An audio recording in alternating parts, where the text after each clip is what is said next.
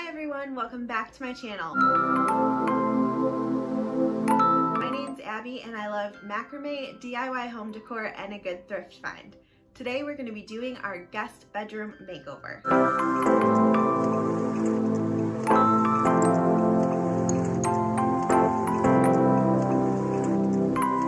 Here's a look at the room before. This room has kind of become a catch-all room, but I wanted to make it not just a great guest room, but also a room I can get ready in because our bedroom doesn't have space for my full-length mirror. So the first thing I'm going to do is clear out this room and get it ready to paint. I'm of course going to clean off the walls and then fill in any holes where the old curtain rods were. For this room, I'm again using graphic charcoal by Behr. I'm actually using leftover paint from the accent wall in our master bedroom. Because this room was so small, I knew I could get it fully covered with just a little over half a gallon of paint.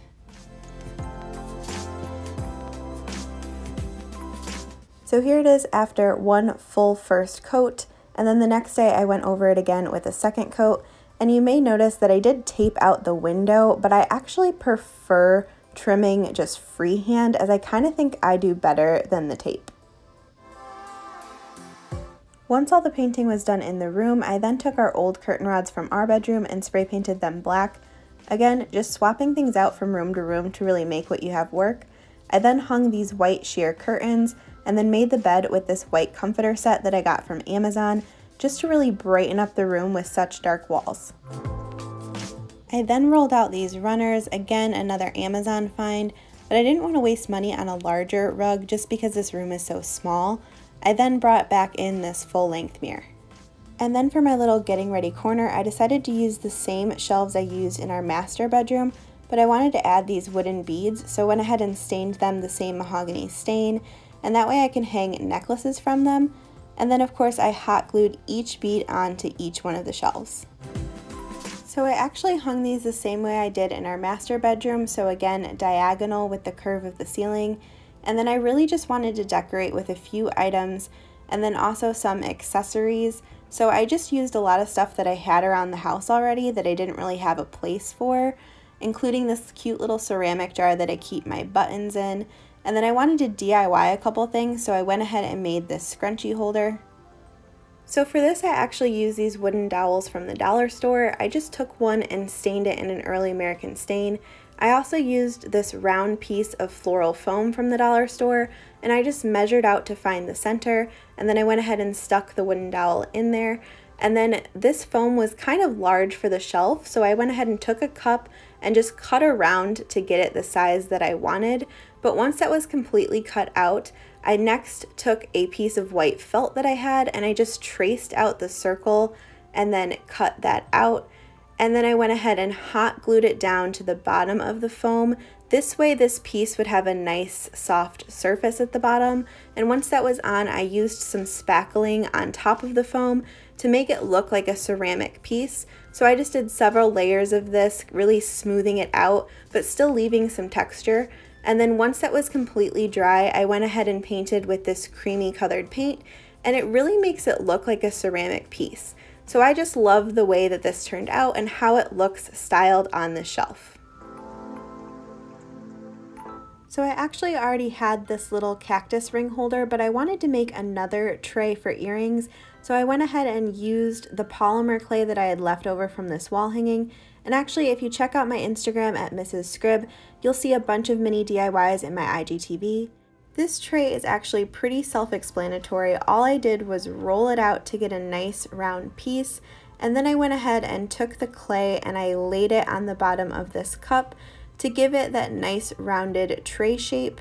And once I was done with that, I just smoothed out the edges, and then I actually painted this the same cream color as the scrunchie holder. And then as a little extra, I just did a nice gold trim all around the bottom to kind of match my cactus tray, but this is how it turned out. So once my little getting ready corner was complete, I then hung up this large macrame wall hanging that I had made over the bed, and then I also added this leather poof next to the mirror, as well as some accent pillows on the bed to really add some texture as well as some color to this room. and then there was no way I couldn't add some greenery, so I went ahead and repotted this snake plant that I had into a larger pot. That way I could place it on this wooden stand next to the mirror. And then I also had these Aztec style hooks that I'd gotten from TJ's a couple of years ago. So I went ahead and used some tape to mark out exactly where the screws would go, and then placed that on the wall where I wanted to hang this, and of course leveled it out. And I did this because I'm notoriously bad at hanging things like this, so really using the tape is just an easy way to make sure that you're doing it right. But once those screws are in, you just remove the tape, and then of course just hang up your piece. And I really wanted to make sure I had some art to hang above here, so I actually just took some computer paper and used the leftover paint from painting the room, and I just did a couple of designs using a toilet paper roll, and they didn't turn out perfect, but I still feel like it's just kind of some fun, unique art that I made myself that I can just hang up in the room just to add a little extra touch.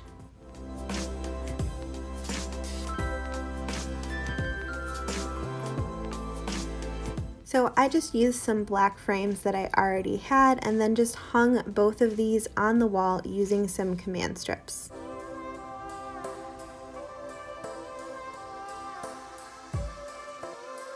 So again, here's a look at the before, and here is the after.